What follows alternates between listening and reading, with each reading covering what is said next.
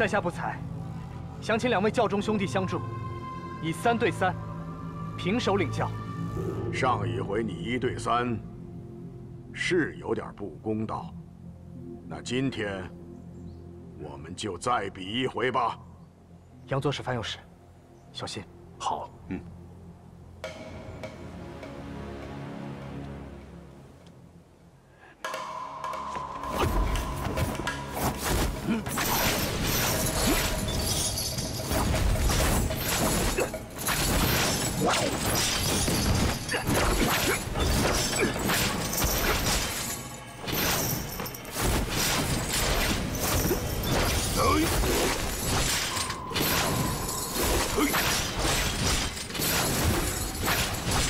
嘿，这瞎眼睛的老头子，一个顶咱们俩，顶你4个，是吗？这应该是金刚伏魔阵，恐怕我们几个一起上，也没有胜算的几率。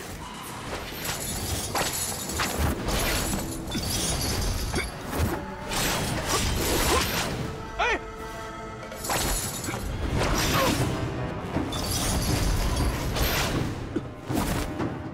再这么打下去，6大高手半数都会命丧当场。一会儿见机行事，实在不行就一起上。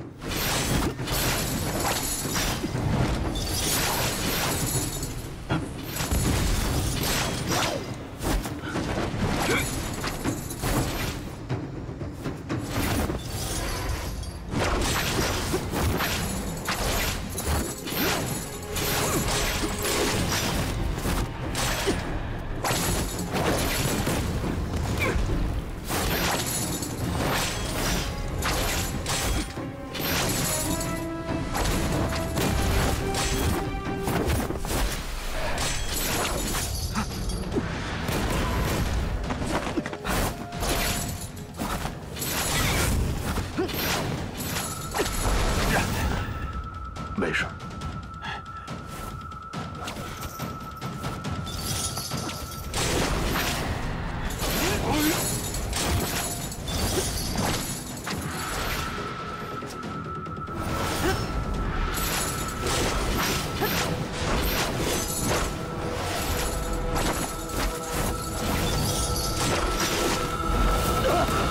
教主，无忌，住手吧！阿弥陀佛。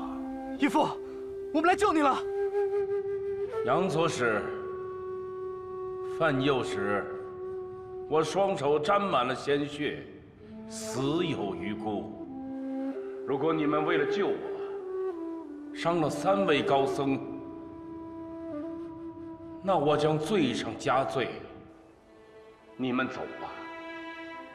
无忌孩儿，你也带着明教的兄弟离开少林寺。如若不然，我自断经脉，以免多增罪孽。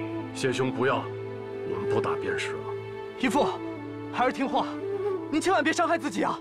阿弥陀佛，我等闭关数十年，终得见识世上豪杰，甚感心幸。贵教英才济济，唯望以此大好武功，多为苍生造福，少做伤天害理之事。多谢大师赐教，明教绝不敢胡作非为。我师兄弟3人在此恭候张教主3度莅临。自当讨教，我一定会救我义父出去的。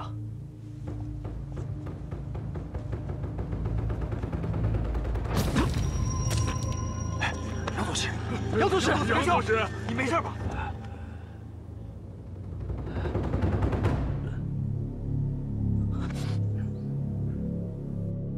杨左使和范右使，你们2位已是当时1等1的高手。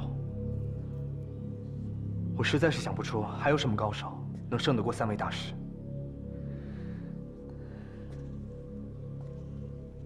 其实，也不是没有高手可以一试。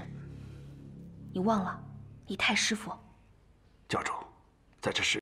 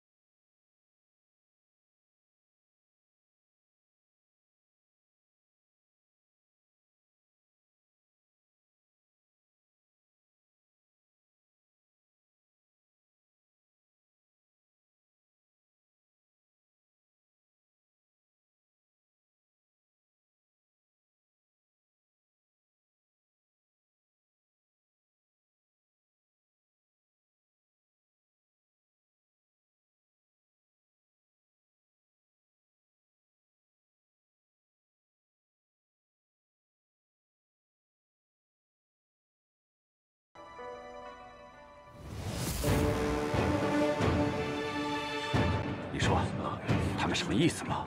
就是。这次一定要得到屠龙岛的下落。是啊。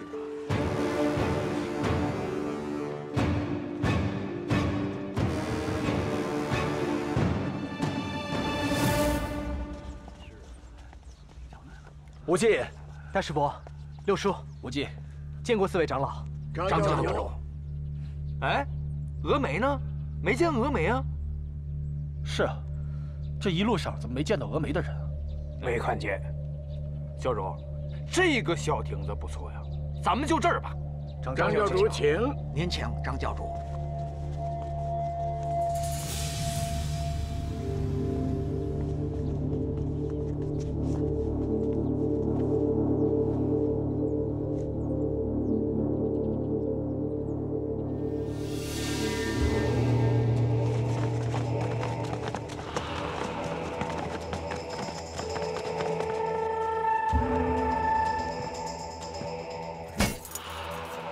阿弥陀佛！今日得蒙天下英雄赏光降临，少林质感荣耀。只是本寺长老突患疾病，无缘得会众贤，命老衲郑重致歉。彭大哥已经查过了，陈坤和陈友谅没有现身，不知道接下来想玩什么把戏。空文大师一再称病，也是十分可疑。那天晚上，我和3位神僧曾揭破陈坤的阴谋，不知寺中是否会有处置。现在这个空文大师又称病，不知是否和此事有关。哎呀，这雨怎么越下越大了？是它的雨啊！快走！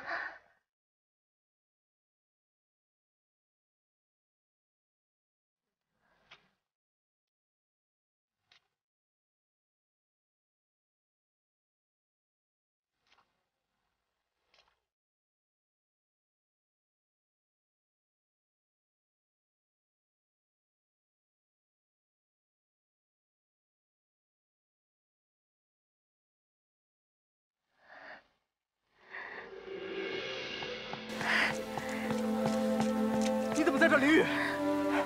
你明明重伤未愈，再着了风寒怎么办？你不要命啊！对不起，我一直在这等你，我怕我一走开就会错过你。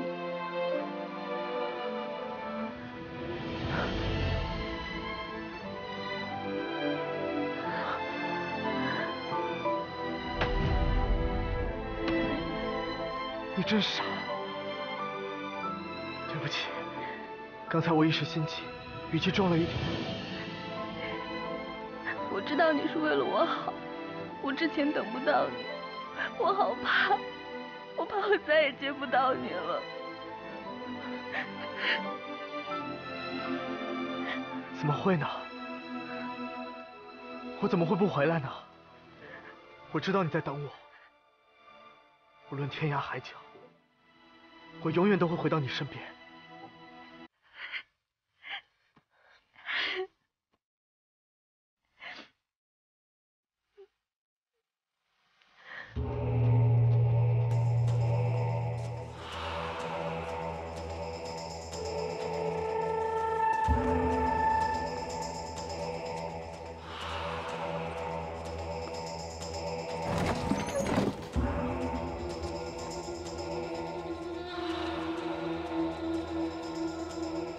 元真叩见方丈师叔。跪下。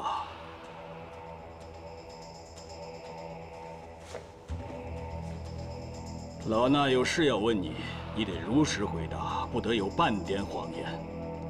当日，你在光明顶上身受重伤，用归西大法逃过一劫。回到少林寺以后，你推翻了张无忌对你所有的控诉。老衲觉得，张无忌说的无凭无据，所以老衲相信了你。可你的3位太师叔说你日前在后山，你……方丈师叔明鉴，张无忌那个大魔头，巧舌如簧，奸诈绝伦，就连汝阳王的郡主，也被迷惑，失身于他。王安寺之事，就是他与郡主暗中勾结。这个张无忌种种恶行，罄竹难书。你和张无忌各执一词，孰是孰非，老衲必会严查。今奉你3位太师叔之命，必须先把你圈禁起来，待事情水落石出，再还你自由。来人，给他上枷。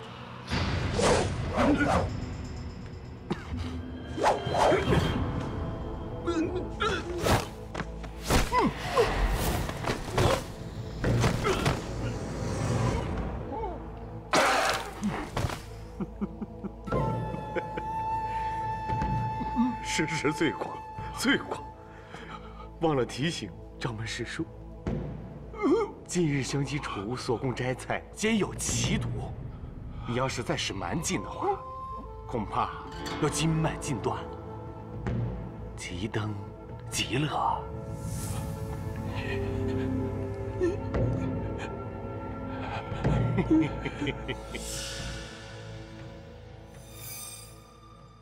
杨左使、父王，各位，滁州节节胜利，但韩元帅不幸战死。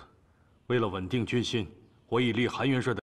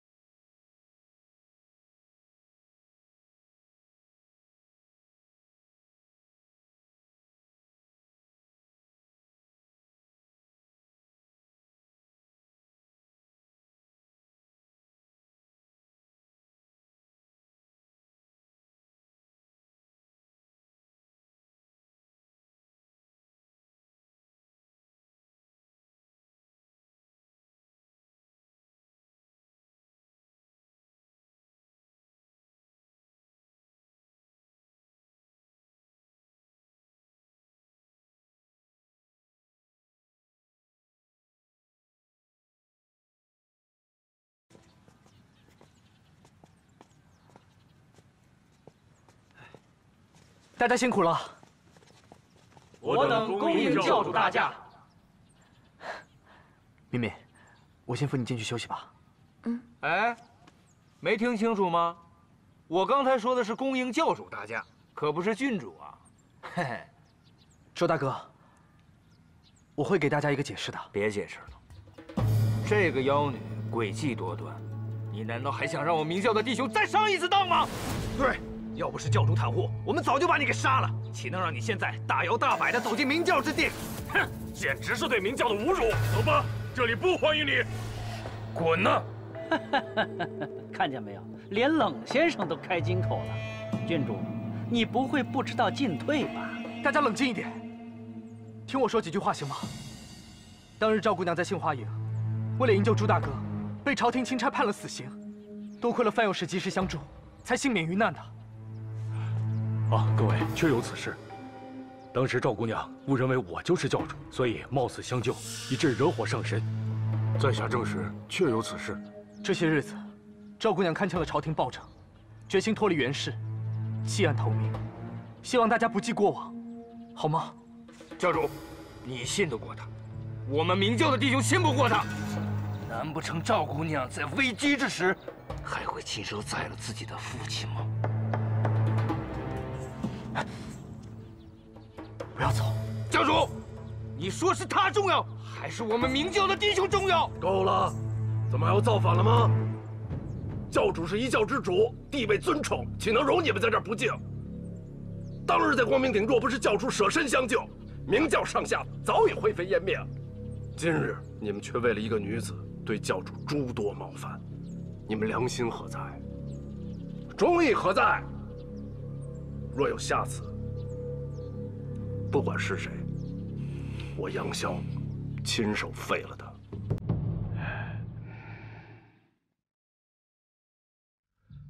郡主，刚刚多有冒犯。教主，请待郡主稍事休息，请。走吧。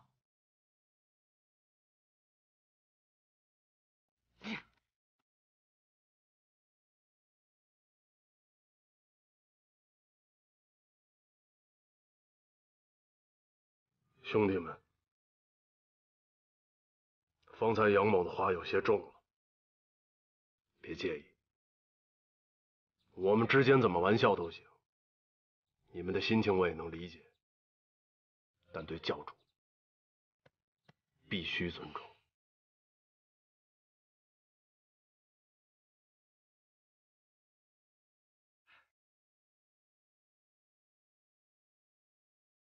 教主，我们已经攻下太平了。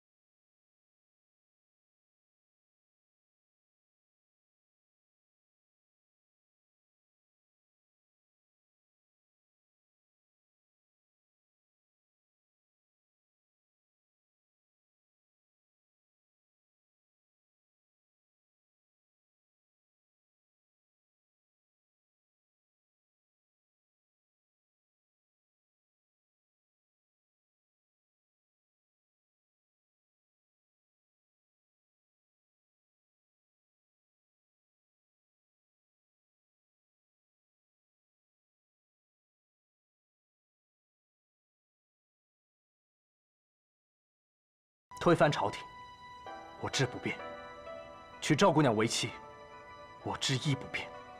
属下斗胆，有句忠言，不吐不快。朱大哥，请说。赵姑娘虽背弃家国，但血浓于水。汝阳王杀我义军，手上是血债累累。众兄弟提及此人，都是欲杀之而后快。我担心。教主与赵姑娘相好一事，会扰乱军心。这事儿不难解决，传令下去，封锁消息。若有人说出赵姑娘身份半个字，杀无赦。杨作史，没关系，欲盖弥彰反而不妙。还请朱大哥帮我备上酒肉，我会亲自到军中犒劳军士，并且跟他们交代有关赵姑娘的一切事情。教主处事英明，属下佩服。教主，教主，教主，大事不妙啊！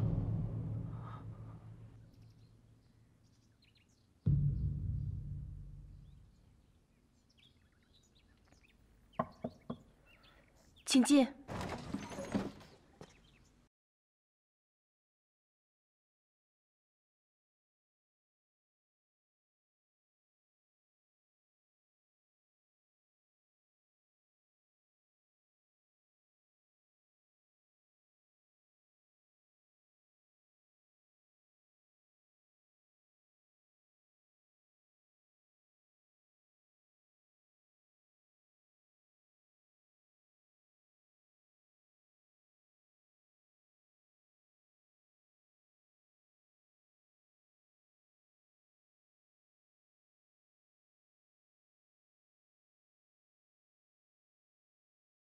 少林派广发英雄帖，端阳佳节开屠师大会，要置我义父于死地。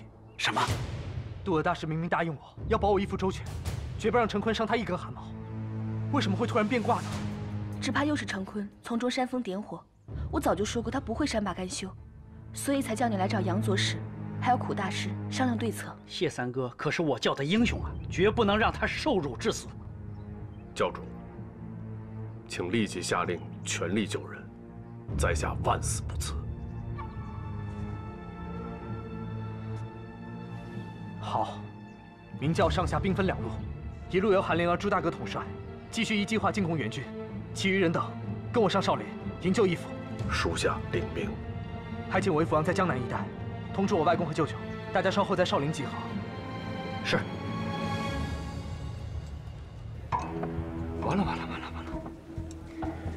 完了！客官，你的菜上齐了。完了！教主肯定又让那小妖精给缠住了。闭嘴！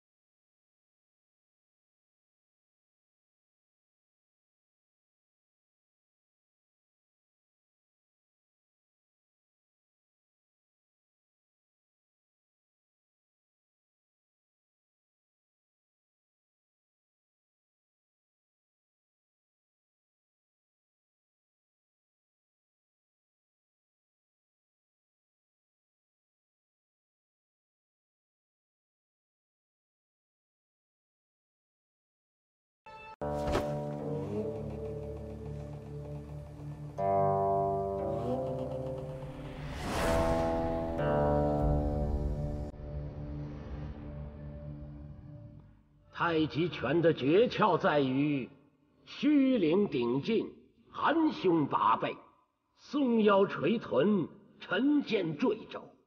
这16个字，纯以意行，最忌用力，要形神合一，似松非松，将斩未斩，尽断亦不断。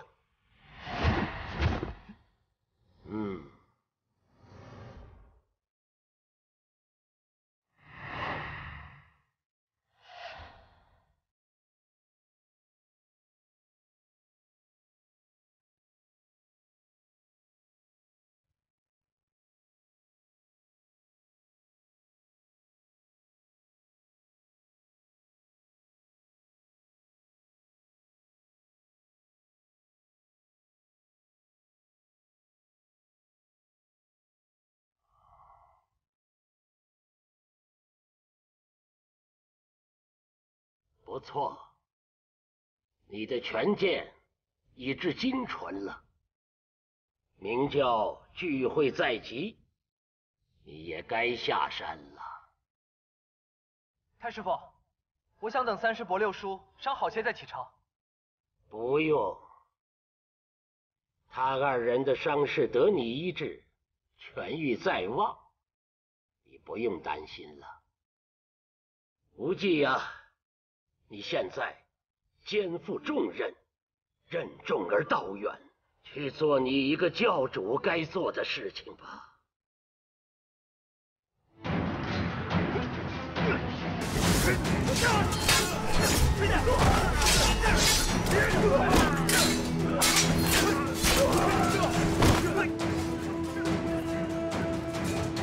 哎，这不是自己人吗，教主？那不是我们明教的火焰旗吗？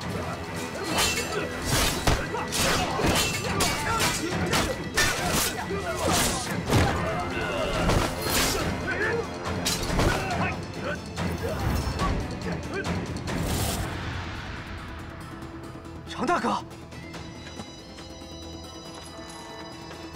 常大哥，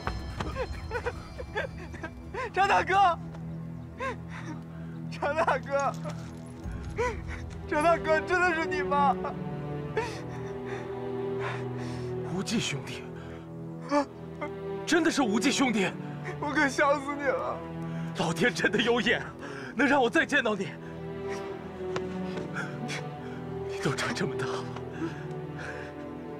常遇春，对着教主不得无礼。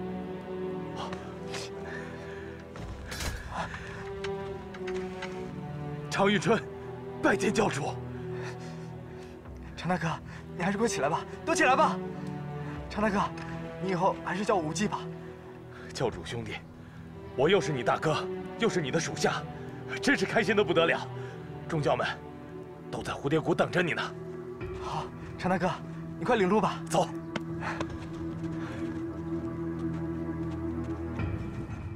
我都听文长、骑使跟我讲了，你们在光明顶打赢6大门派的事，真是大快人心呐。不过遗憾的是，当时我没能跟兄弟们在一起。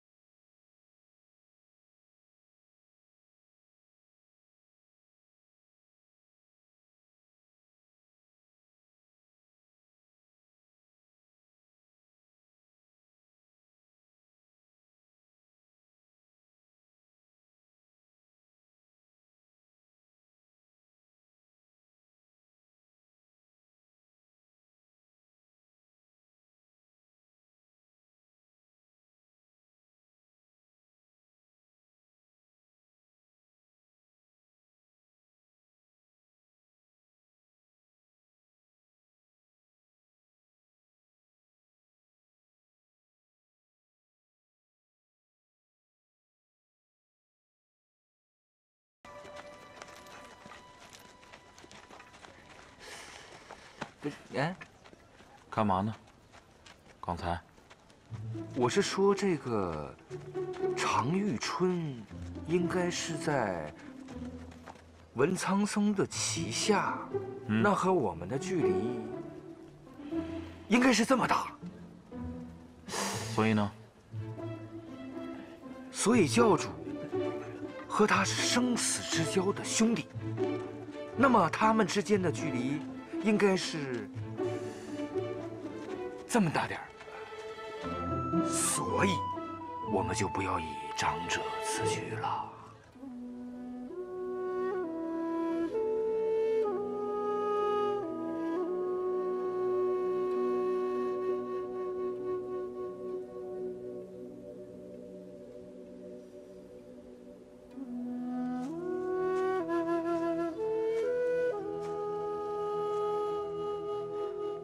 杨伯伯，当年我就把季姑姑葬在这儿了，可能有些简陋，你别介意啊。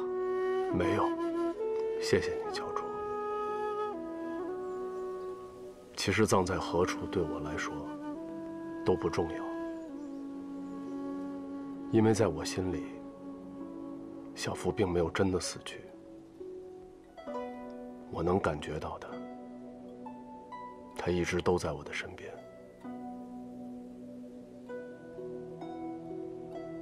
教主，请容我片刻。好。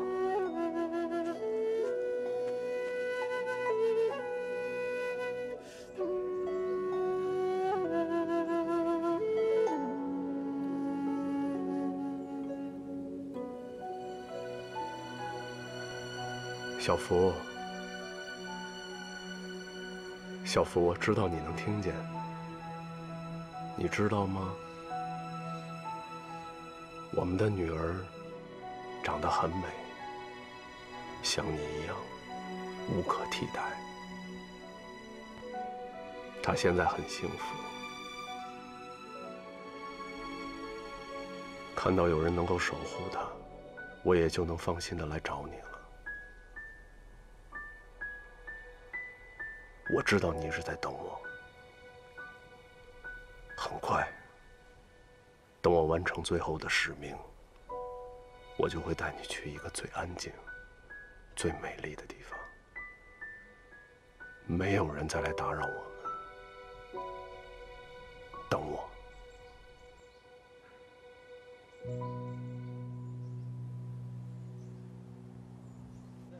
哎，教主。你看这坛火旺不旺？我已经发消息下去，众教们正纷纷赶来。现在就等8月初5你颁布教旨了。那就辛苦你了，常大哥。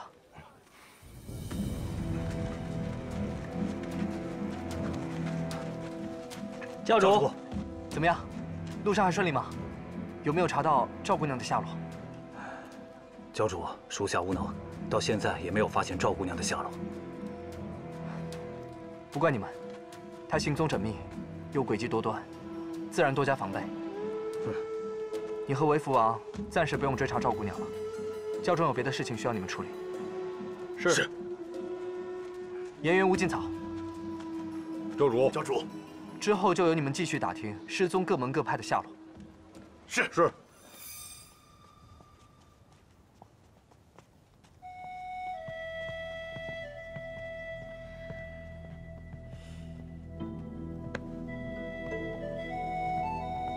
灭绝师太，我们又见面了。其实我一早就想找你了，见识一下峨眉剑法。不过师傅们说，要先看其他门派的，再看较为内劲的峨眉剑法，才能得其精粹。所以今天才轮到你。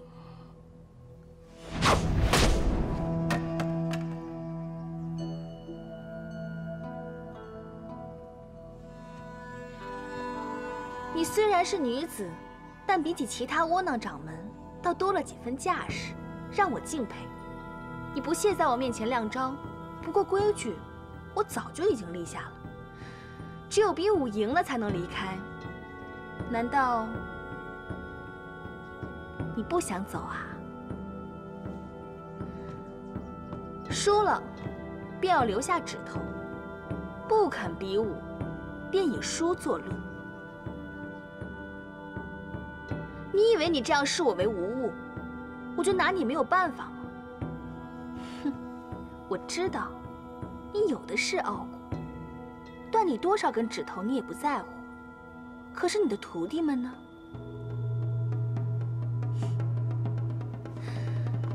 如果我把他们叫来，一个个在你面前扒光了衣服，我看你峨眉派还如何硬朗？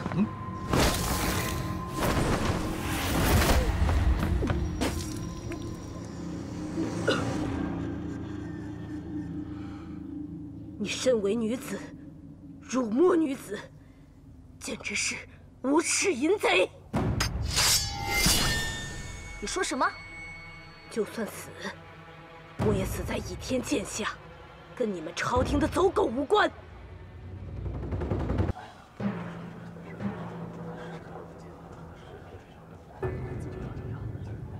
宋师兄，你的伤怎么样了？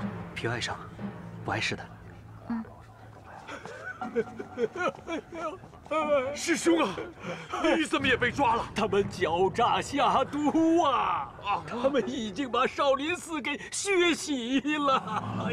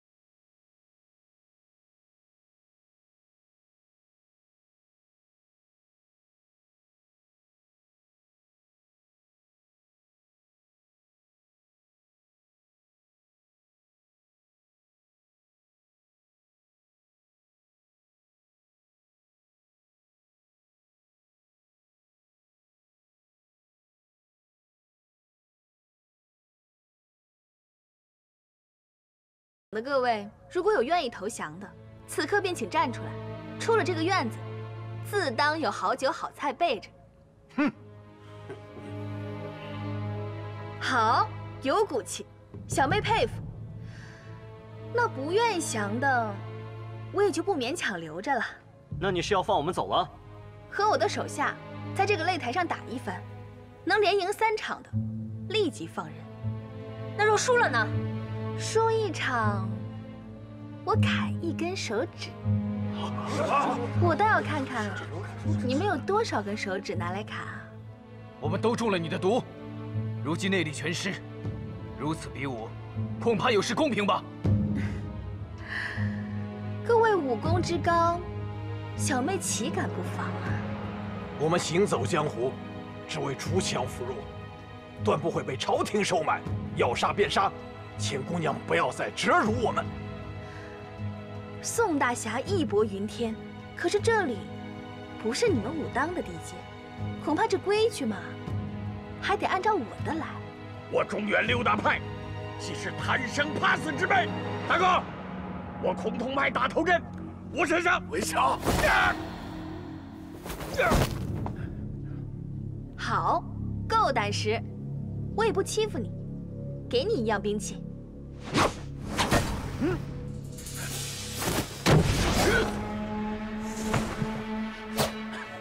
给我这把破剑，你们这不是欺负人吗？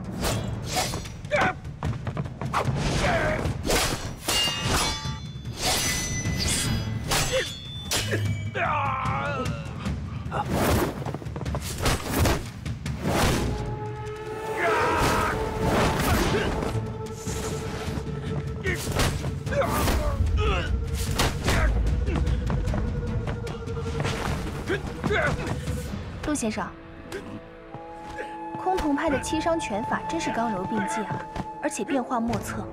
先是这样，再这样，最后再这样。郡主冰雪聪明，分毫不差。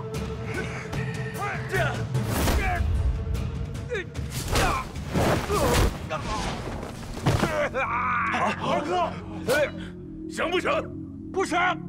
我要是内力在的话，你根本就不是我的对手。少跟的废话，剁了手指送到塔里去。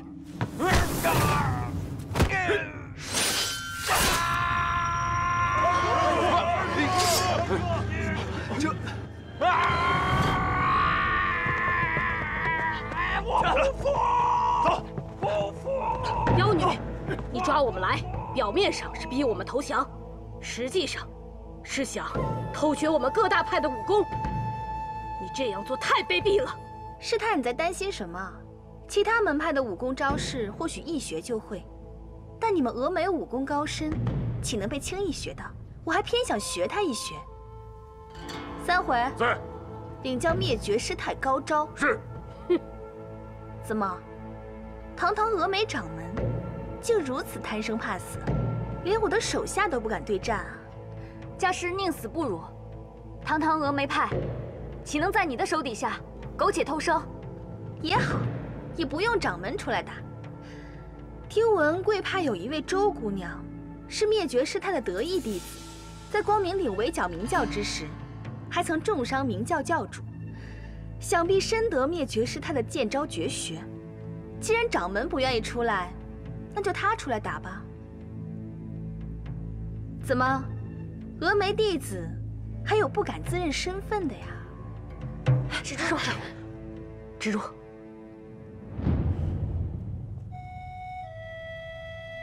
原来就是你，果然漂亮动人。这小小年纪就已是峨眉派的得意弟子，着实令人生羡。既然掌门不愿意打，那就你来打吧。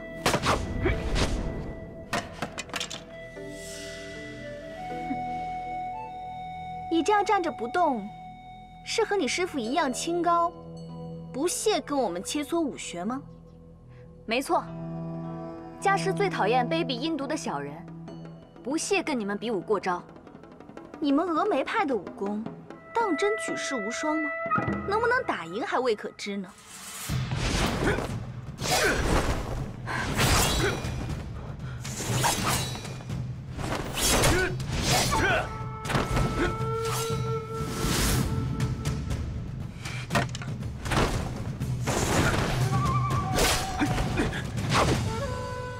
芷若，你没事吧？我没事。我替他比。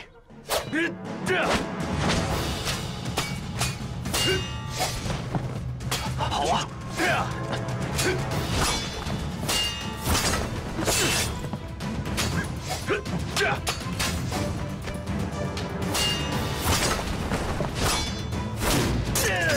好，太好了！好。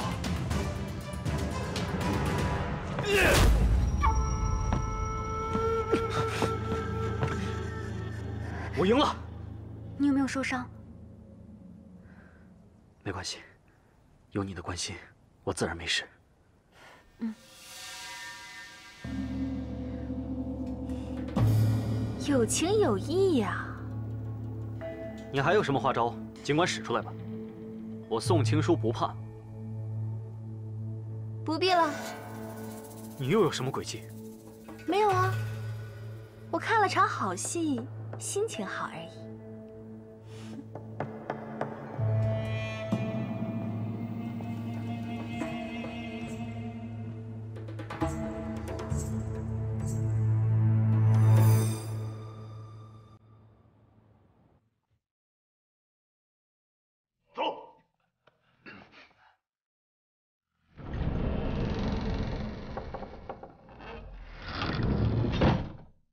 安好门户，给我好好的伺候各路英豪，一个都别给我放跑了。是师傅。武当和少林的人全部关在上面。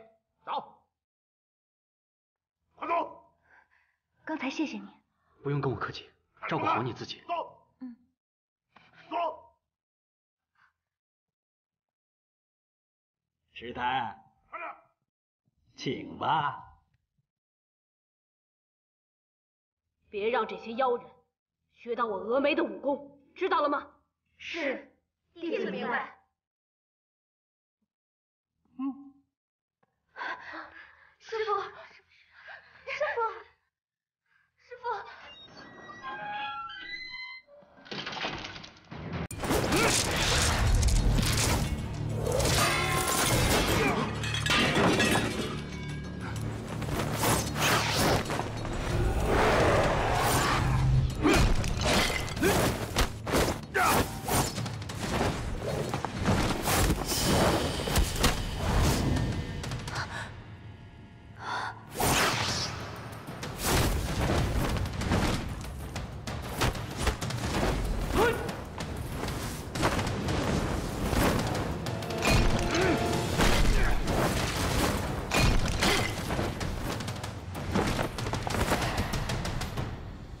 臭小子，你这是在逃跑，不是在比武。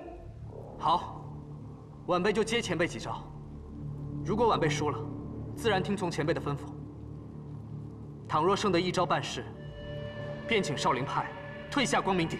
少林派的事由我师兄做主。不过，你要是破了我少林的龙爪手，老衲即刻回少林寺，终身不出寺门一步。接招！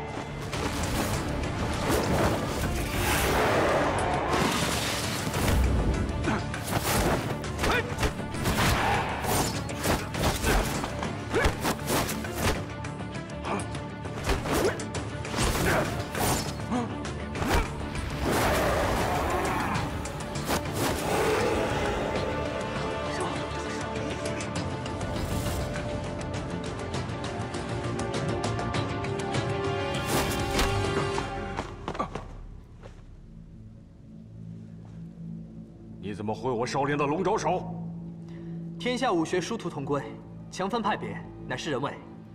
这一路少林龙爪手擒拿功夫，也未必是贵派独有。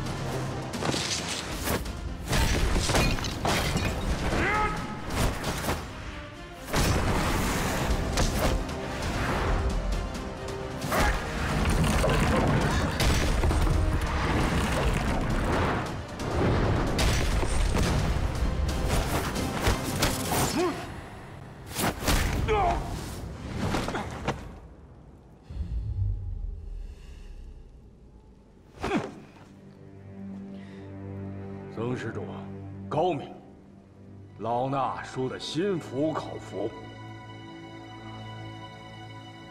老衲一向自负，以为所学少林龙爪手，当世是无人能敌。少林龙爪手的威名毁于我手，这手废了也罢。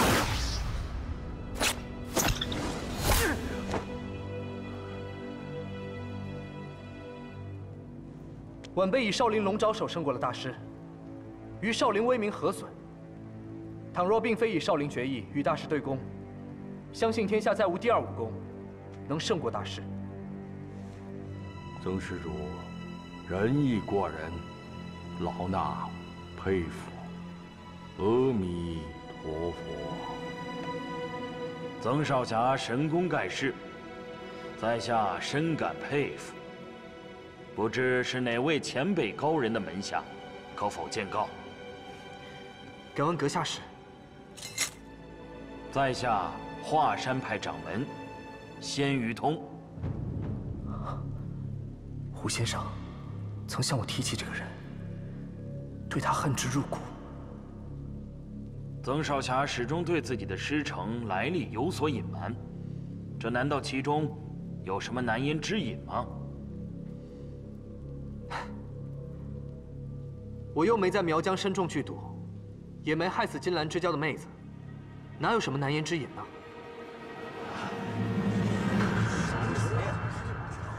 既然少侠不肯见告师门，那在下便亲自讨教。倒是晚辈该向前辈请教。华山派武艺固然高明，但是仙羽掌门恩将仇报、忘恩负义的功夫，恐怕无人能及。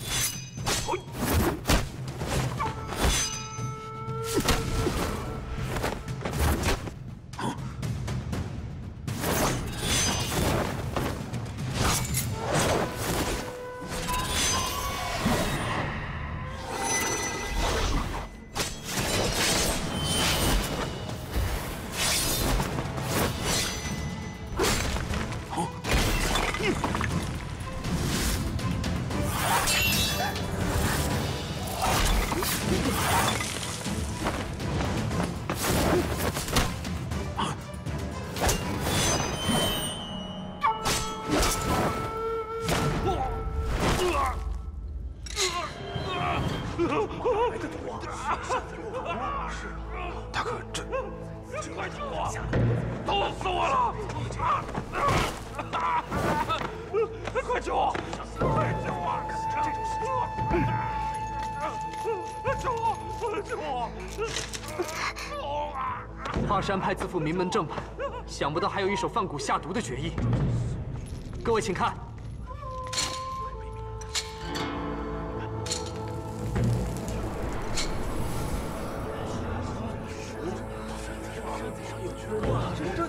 大哥，这真的有毒！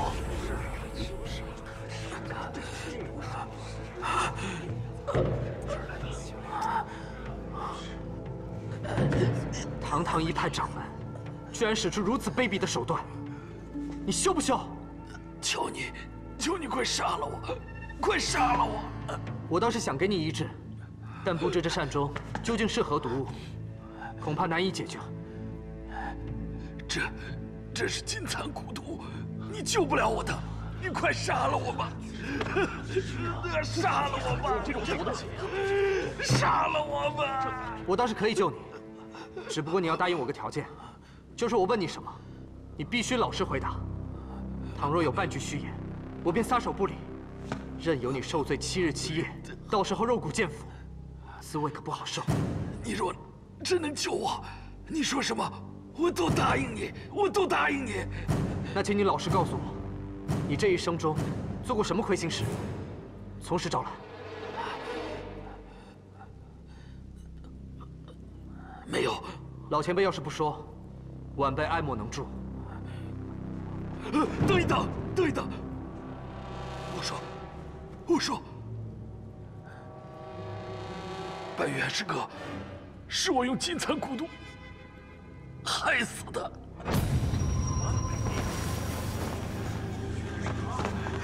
白元是你杀死的，为什么要说死于明教之手？白师哥知道我害了胡青牛的妹妹，我只能杀他灭口啊！白师哥，白师哥，白师哥，求求你饶了我吧！是我杀了你，谁叫你当时逼我逼得那么狠呢？你要是说出胡家小姐的事情，那师傅肯定饶不了我。我只能杀你灭口啊！白师哥，你饶了我吧，饶了我吧！白师哥，华山派各位，白猿前辈并非明教所杀，你们与明教之间的恩怨乃是误会一场。现在真相大白了。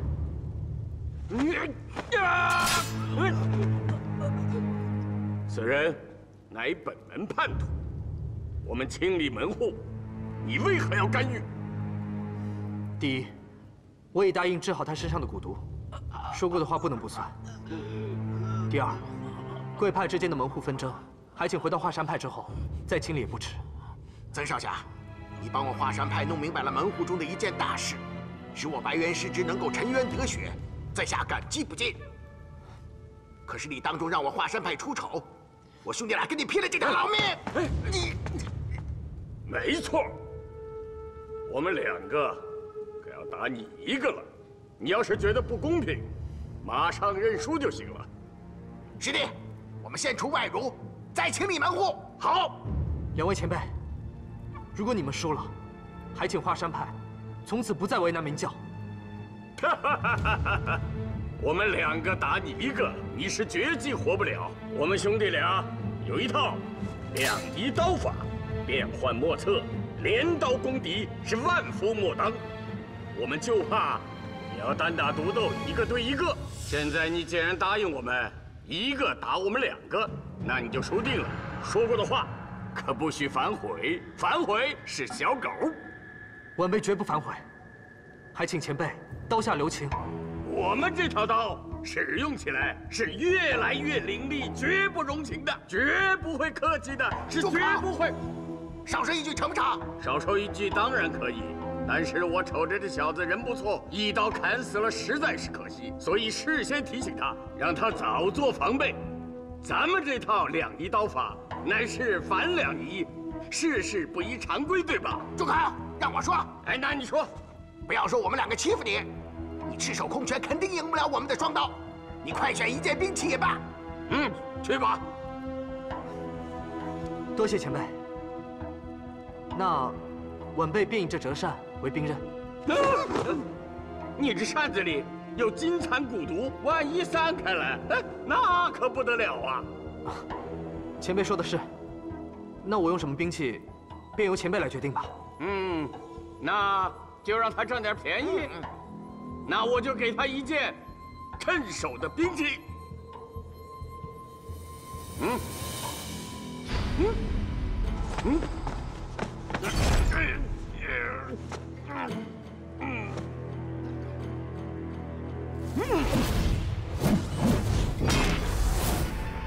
谢了。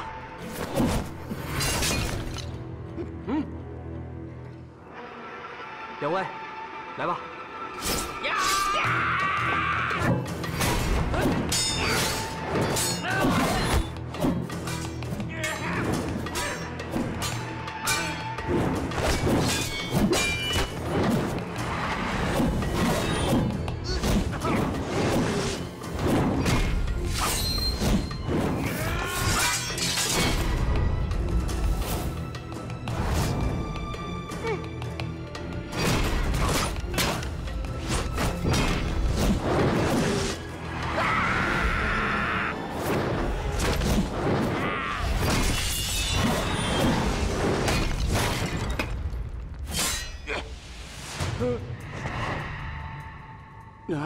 得罪了，晚辈跟两位开个玩笑。此人武功甚高。姓曾的，算你有本事。你要怎么处置我们？悉听尊便。晚辈只不过希望化解贵派与明教之间的过节，别无他意。华山派与明教的恩怨，岂止是你这小子能化解的？华山派的反两仪刀法招数上倒也不算含糊。哈哈哈，多谢何夫人赞赏。只是不知与我昆仑派的正两仪剑法谁更胜一筹。今天咱们4个就拿着小娃娃为招，切磋一下华山与我昆仑的两派武功。好。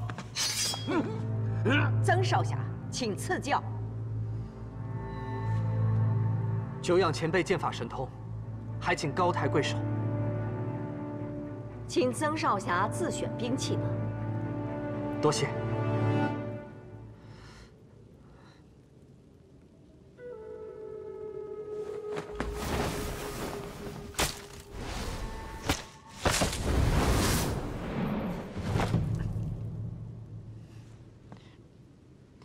在下便以这梅枝为兵刃，领教华山、昆仑两派的高招。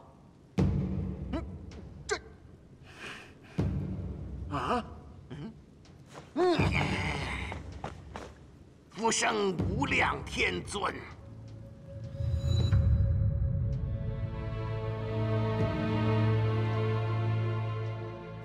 西华子道长，黄口小儿，你好大的口气呀！胆敢不把我昆仑和华山派的功夫放在眼里！呀！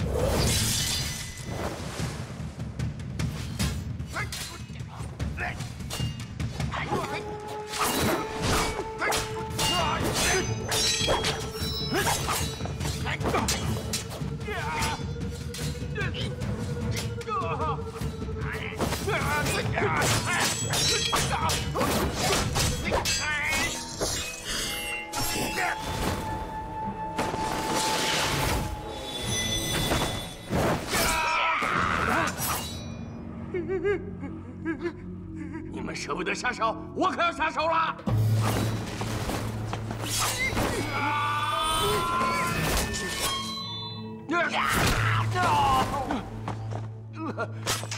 老小子，敢砍我！西华子，快退下！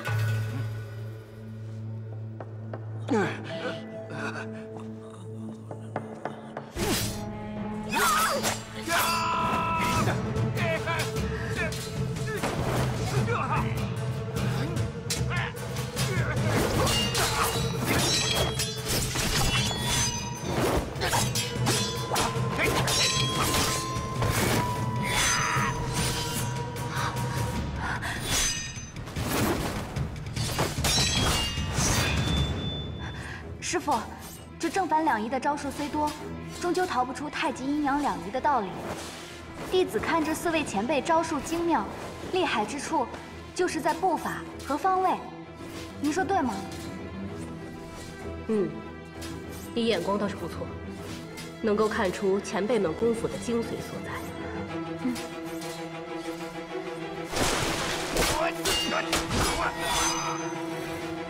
师傅，咱们峨眉派的4将长圆中有方，阴阳相承，天地阴阳，方圆动静，似乎比这正反两仪之学更胜一筹。您说对吗？对，是这个道理。可是也得看2位前辈的功夫和他的修为。弟子猜想，铁琴先生下一步便要前往龟妹位了。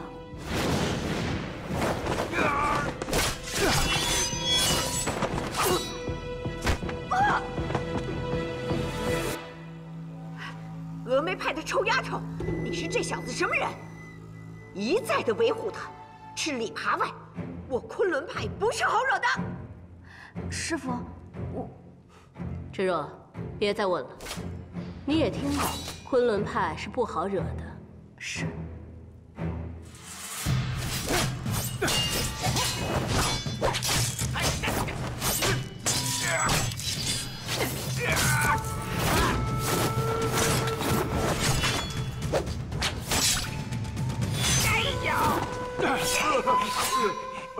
师弟，你下手轻点行不行啊？我砍的是他，不是你。别说了，别人脱手。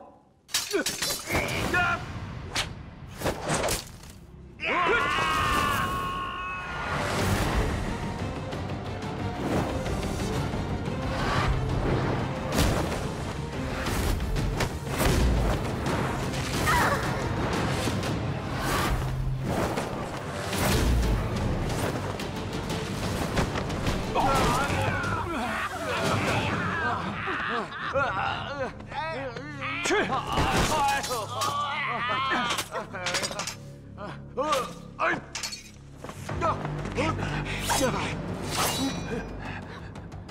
这臭小子武功这么高，拼了！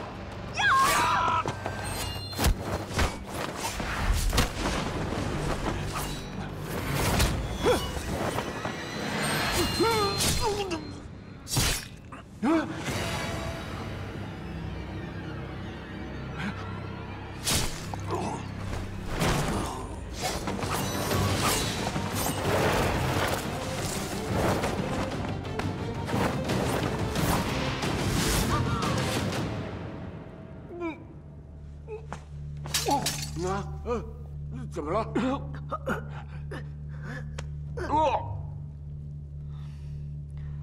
两位前辈不必惊慌，金蚕蛊毒虽然入肚，但只要不运功，毒素在6个时辰之后才会发作。待今日仪式了结之后，晚辈定当设法相救。你，哎，这金蚕蛊毒，天底下恐怕只有他能解，不能杀他。